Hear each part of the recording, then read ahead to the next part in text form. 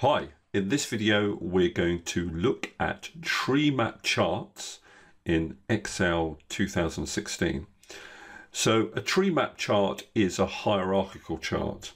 So with our data we have a top level category of branch location. So you can see that Winchester, Portsmouth, Chichester, Southampton, etc. And then we have a subcategory within our data which would be product type. So you can see that here.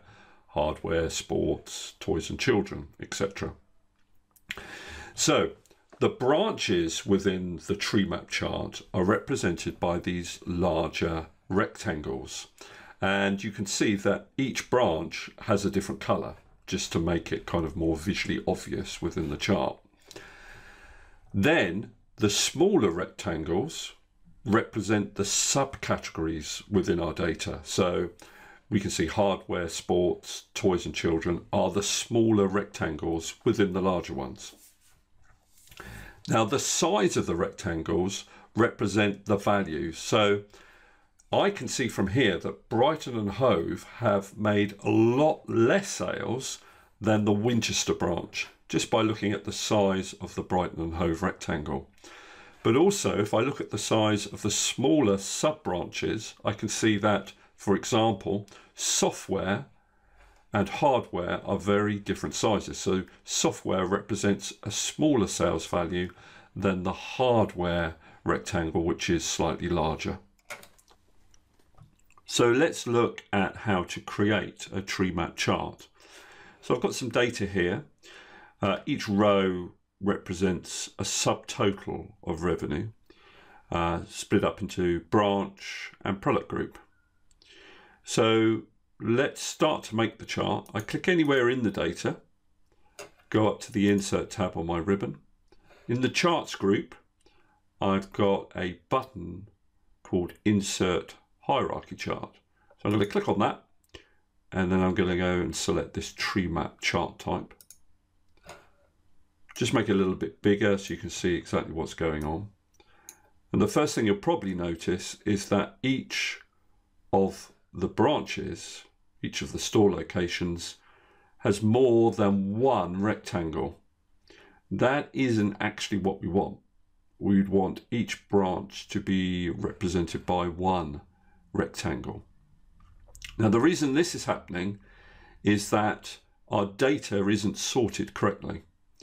So our top category within our data, which is our branch or store location, will need to be sorted. So I'm going to click into that column. Again, I don't need to select the whole column, just click into an item within the column. I go to the Home tab on my ribbon.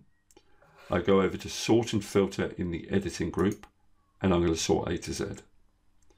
And now you can see that each branch or store location has its own rectangle.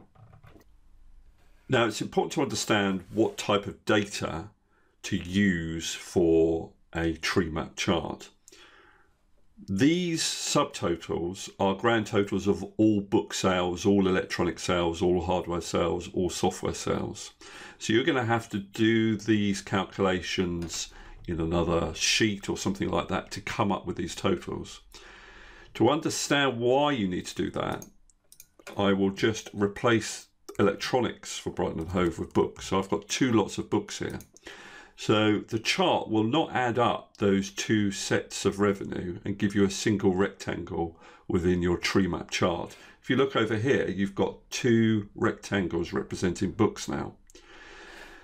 So I'll undo that and have electronics back in there, but just realize that all these calculations you're going to have to do somewhere else if you're starting from some raw data that lists every single item of book sales in a particular branch. So let's look at a few options you have with Treemap charts. The first thing we're going to do is change the way in which these branch locations are displayed.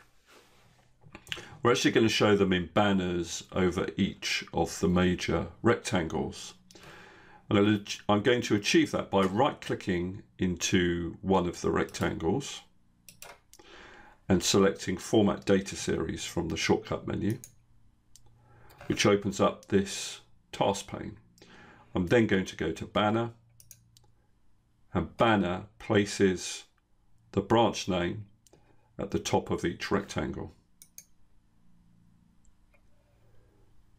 The other thing I'm going to do is show the value against each label. So the value for the individual smaller rectangles.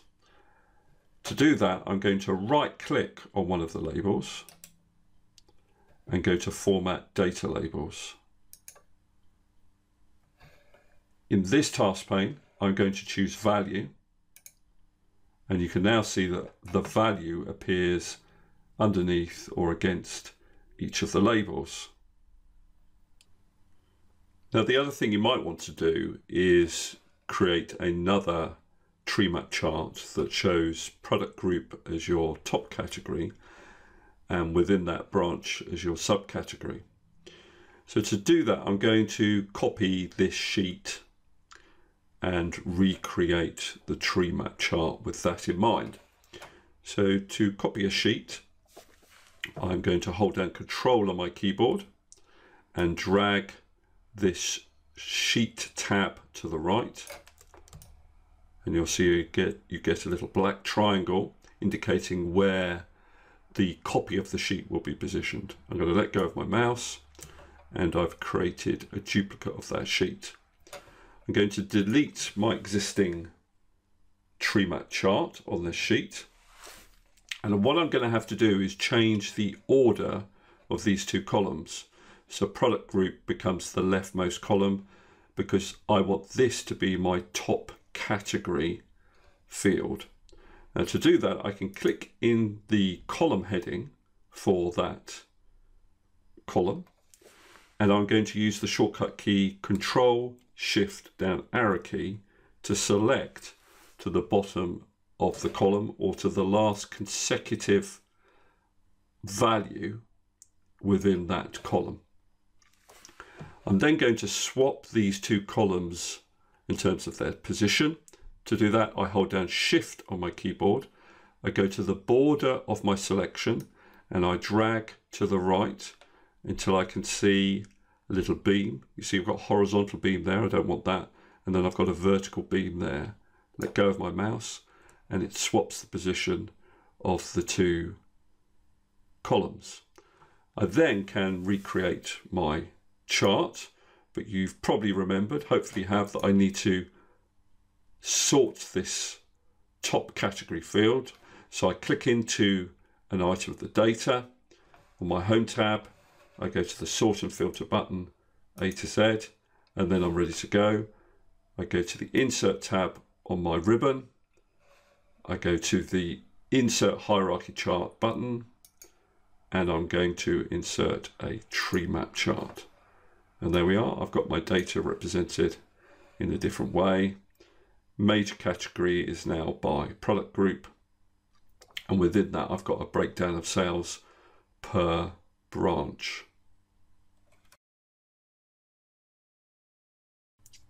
So there we are, there's our introduction to the Treemap chart, brand new in Excel 2016. Hopefully that's been helpful.